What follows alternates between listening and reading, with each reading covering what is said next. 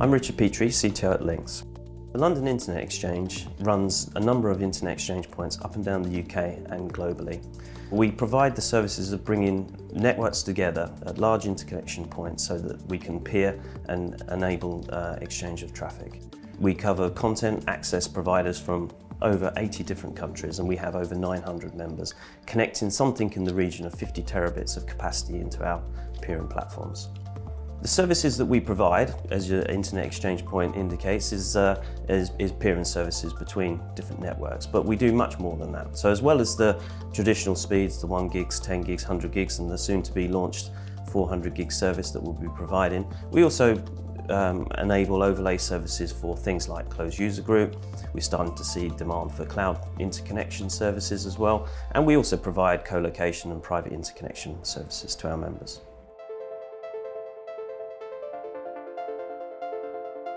There are two main challenges we face: scale and cost. We connect networks of all different sizes from many different countries around the world, and we need to provide platforms that allow interconnection for those networks.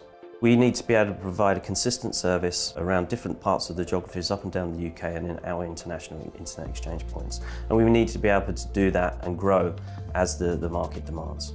And then there's cost. Obviously cost and scale go hand in hand.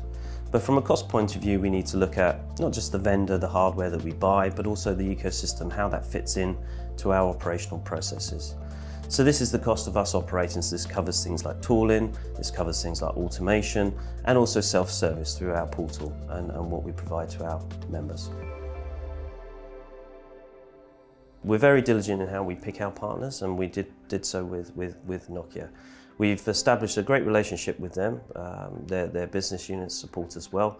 They've got a good understanding of the internet exchange point marketplace, and they provided us with a technology option that we've adapted well to suit not just our present need, but also where we see the internet exchange points going in the future. My name is Mariano Julia. I am the enterprise architect at LINX. Nokia is helping us develop value-added services such as cloud interconnect, closed user groups, and private VLAN on top of the traditional interconnection services that we offer to our membership.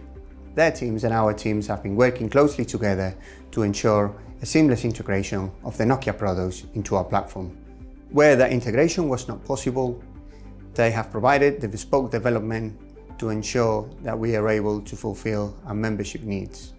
As a result, we will be able to develop further degrees of automation and offer more insightful data to our members. The product provides the scalability and cost effectiveness that our platform requires and that our members demand.